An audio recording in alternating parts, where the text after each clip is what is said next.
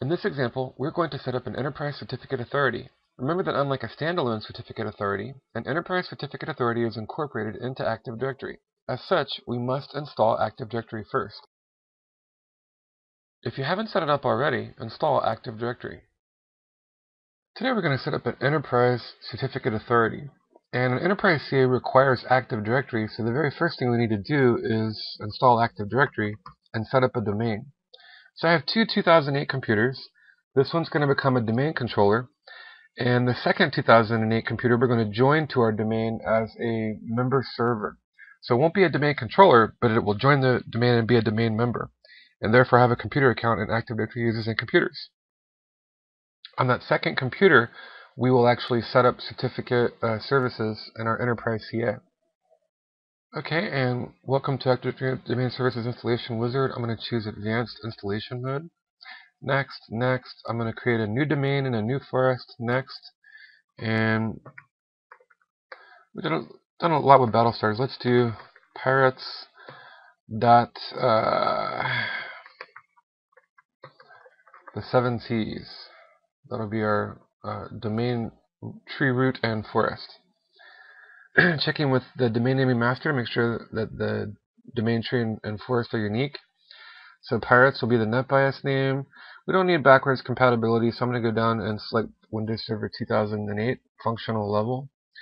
I want Active Directory to set up an Active Directory integrated DNS server for me and add all those wonderful service records and name server records and things for me. So I'm going to click Next and say Yes for the delegation.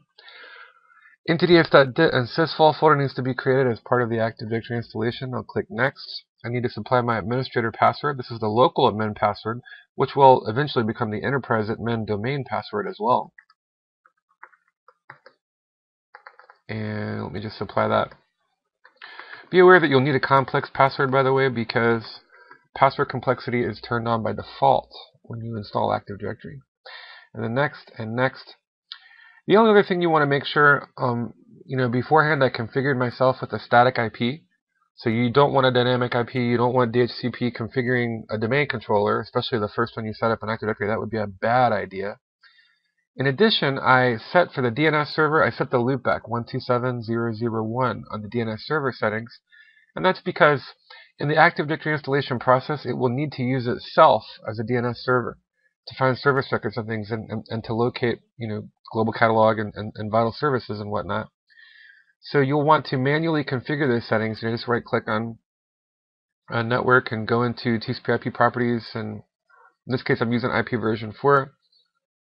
So I had statically configured my address, a Class C subnet mask. In this case, my address is 192.168.1.13.200. Class C subnet mask 255.255.255.0. The gateway is my router 192.168.1.13.1, and then the DNS would be my loopback. All right, 127.0.0.1, and where I say a pause, that's a decimal in decimal notation. But just bringing that up as we go through the Active Directory installation wizard. And all done. I'll click Finish, and we'll reboot and log into our domain. Section 1. On Server 2, join the Active Directory domain you just created on Server 1. For me, that's going to be the Pirates the 7 Seas domain. Alright, so we took our first 2008 server and we ran DC promo and we turned it into a domain controller and set up Active Directory. To implement an Enterprise Certificate Authority, we need to take our second 2008 server and join it to the domain. And anytime you have a vital server service, you probably want to configure a static IP. It's not to say that I couldn't do this on DHCP. I could, but it's not always a good idea. You want your IPs to stay the same for important servers like domain controllers or web servers or certificate services servers. So I put this second server on a static IP, and the domain controller is 200, he's 201, and notice that I need to configure the preferred DNS server needs to be the IP address of the domain controller where I set up Active Directory. And the reason is he's going to have to contact that Active Directory integrated DNS server to get all of the service records and information that he needs to join the domain, create a computer account in Active Directory users and computers, find a global catalog, all of those things. So just wanted to show you that he's set to static IP, And now to complete the process, I'm going to right-click on Computer, go to Properties, Advanced System Settings, Computer Name, Change. Notice he's part of a work group.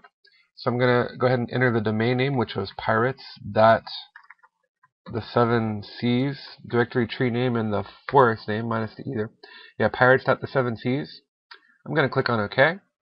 And I need to supply the enterprise admin credentials, or domain admin, which before I ran DC promo were actually my local administrator credentials.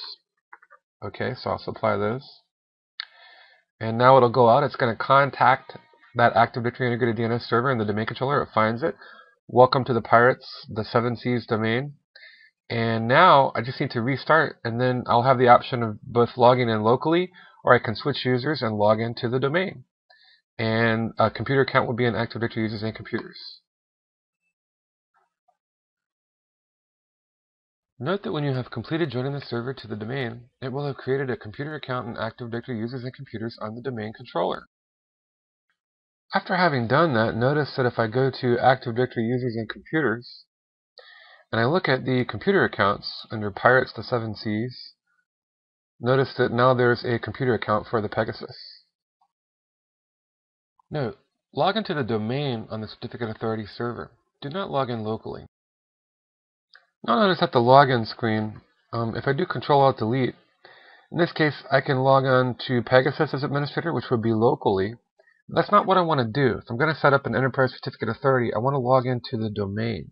So I'm going to click Switch User, and I'm going to select Other User, and notice it says Log on to Pirates. Well, I want to use what's called the distinguished name or user principal logon name.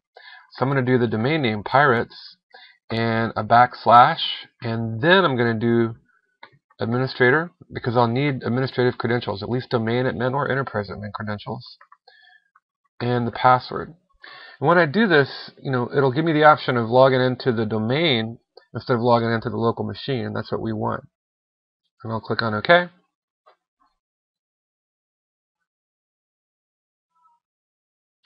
And now it's going to complete the login process. It's actually building a temporary local desktop. So if I log in locally, I have one desktop, and if I log in via the domain, I have another desktop. Hence, I'm missing my background wallpaper.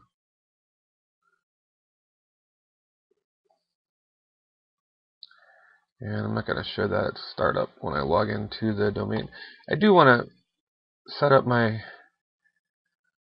nerdy, dorky, geeky wallpaper that I work so hard on in Photo Paint, because I'm just really lame in Photoshop and I'm using tools that are 10 years old, but that's just me. And in this case, we'll set up our wallpaper there. There. And so there's our nice wallpaper. And now we're logged into the domain instead of the local machine, and we're ready to set up our Certificate Authority. Section 2. Install the Active Directory Certificate Services role on your new member server or server 2. So I've set up Active Directory, and I have a domain controller, which is the Galactica, and now this is a member server. It's joined the domain. It's the Pegasus. Not a domain controller, but a member server. They both have static IPs, and I'm ready to go in and set up and implement the role of a Certificate Services Certificate Authority. To do that, I just want to go to Server Manager. I'm going to select Roles, and then I want to add the role. I want to go down here and select Server Roles. I want to tick the option Active Directory Certificate Services. So I'm going to check that option. And then I'm going to go ahead and click Next. And Next. And then Certification Authority, I want Certification Authority Web Enrollment. And I want Online Responder. And the only one I'm not going to check, and actually I couldn't. I mean, I could try, but I have to install Certificate Services first and then come back as this one. If I try, notice it tells me cannot install Network Device Enrollment Service. And again, I would have to completely install Certificate Service first, and then I could come back and add NDOS. But that feature would allow things like routers and switches and network hardware devices to also request certificates in a Windows PKI, public key infrastructure, where they could request things from a Certificate Authority or Certificate Services. So all of these options except the one that we can't select, and I'm going to click on Next. Notice my options are standalone and enterprise. The previous example that we did was standalone, and they weren't domain controllers nor domain members. But this is going to be a domain member inside an Active Directory domain, and it's going to be enterprise. And that'll give us some neat Active Directory features that simply are not available with standalone. So I'm going to click Next.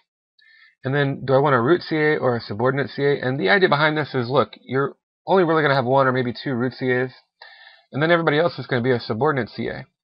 And the root CAs would issue certificates to the subordinate CAs to authorize them, and then the subordinate CAs would be the ones that actually respond to clients requesting things like email protection certificates and IPsec certificates and authentication certificates. However, seeing as how I have limited resources and I don't have a lot of hardware here, we're just going to do a root CA and configure it accordingly. So I'm going to click on Next, and then I'm going to select the option to create a new private key. I don't want to use an existing one. Remember, if you watch the introduction video, that RSA is a typical algorithm used when generating key pairs and things and one-way hashes. And we could choose several different options down here, but I'm going to go with the defaults, SHA-1, character length, 2048. I could increase the character length and bit depth, but if you do, remember that greatly increases the processing time. You don't get anything for free. So the penalty or the price you're paying for secure traffic and encryption is just that every time you encrypt and decrypt, you're using precious resources, CPU cycles, a little bit of memory, processes. In addition, your traffic, your bandwidth on the network greatly increases because you're not just sending the payload. You have to break the payload up and encapsulate it with sequence numbers if you're using IPsec and different types of encryption and things. So you have to kind of find a happy compromise between network performance and network security. They're not always compatible, nor are they compatible with convenience. Sometimes the more secure you make something, the less convenient it can become. So let's click on Next. The common name for this CA, I'm just going to go with Pirates Pegasus CA. So there's my domain name and there's my host name, and it's a certificate authority and a root at that. The default 5 years is good. I'm going to make it only, 2 years. Because everyone knows the world's going to end in 2011, right? No, 2012. Okay, December 21st, 2012, yeah. Okay, maybe less than 2 years, but maybe that's just a conspiracy theory, who knows. Hopefully it's wrong, but if not, oh well. So, certificate database location here, in this case, I want to place this, I'm only joking. Please don't, build an underground bunker and think the world's coming to an end because I said that. I hope disclaimer, I do not claim any responsibility for doomsday cults thinking the world's going to end based on what I said. I was, hopefully I was joking. Well, anyway. Okay, off on a tangent. Scatterbrained. Back, what were we talking about? Oh, configure certification database. Okay, so in this case, I could go with the default database location here, or I could place it in a different location. Now, ideally, in a production environment, I'd want to put this on a separate physical drive and a separate partition. And the reason is that drive can spin up and do seek operations, simultaneously while the operating system drive is spinning up and doing its seek thing. And so I would get a lot more performance out of it that way. But in this case, we're limited. Again, my resources are limited here. I have one hard drive, one partition, so I'm going to go with the default. Next, and next. And I'm going to go with the default options here. It's going to install some Internet Information Services components so that I'll be able to accomplish web enrollment. And my clients will be able to apply for certificates through Internet Information Services. I'm going to click Next, and finally I'm going to click on Install to set up my Enterprise Certificate Authority. Or if you're Cartman from South Park, Authority, Certificate Authority. I know, stick to the facts. I was trying to entertain you, hopefully not put you to sleep, but...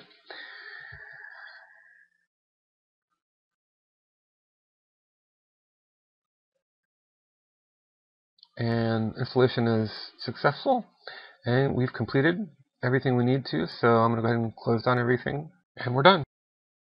Section 3. Examine your certificate store and the new certificate authenticating your new certificate authority that was added. Use the commands gp update force and cert util view store. Once our certificate authority is set up, the CA adds a certificate to the local certificate store on that server that provides for the authenticity of that CA, that server. So let's take a quick look at that. I'm just going to change the colors here, hopefully to make it a little bit more readable for you guys.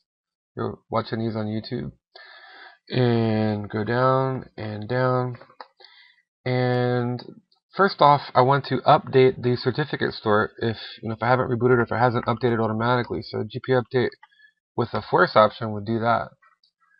And that'll reflect any changes that have been made to my local certificate store. Then I'm going to use the cert util tool. We talked about that before in terms of backing up and restoring certificate services in a CA. but we're going to use the View Store option.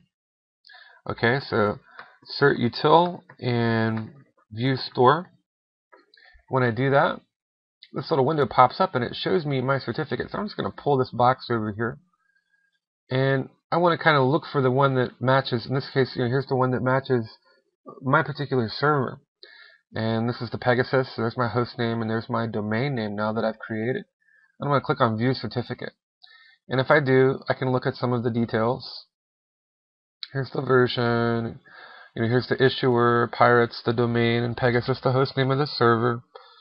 I can go to the certification path, and I'm the only one here because it's a root CA and there's no subordinates under it. But what if I were a subordinate CA and there were root CAs above me, and it would show the certification path were that to be the case. Okay, so we've taken a look at that. And then of course there's also the local certificate store, which we were looking at standalone. But if I do a Microsoft Management Console and add remove snap-ins, and I'm going to go ahead and do this. So I'm going to add my user account, and I'm going to add computer account. That's just a local. And then also notice this third option here, service account. And if I do that, next, notice that I can go down and there's all of these built-in service accounts, Active Directory certificate services, and just all of the basic services and things 2008 has to offer, and Windows components have their own service accounts.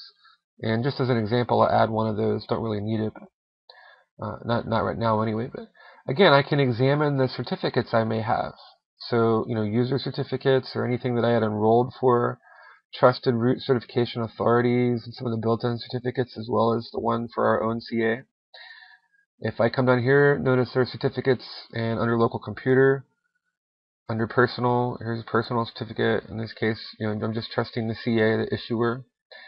And then same thing, trusted root certification authorities, just different things.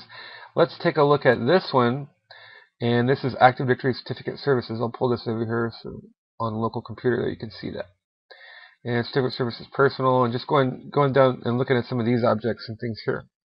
So that's two ways you can use the Cert Util tool. You can use snap-ins in a Microsoft Management Console. I'm just going to save this here on the desktop so I don't have to recreate it.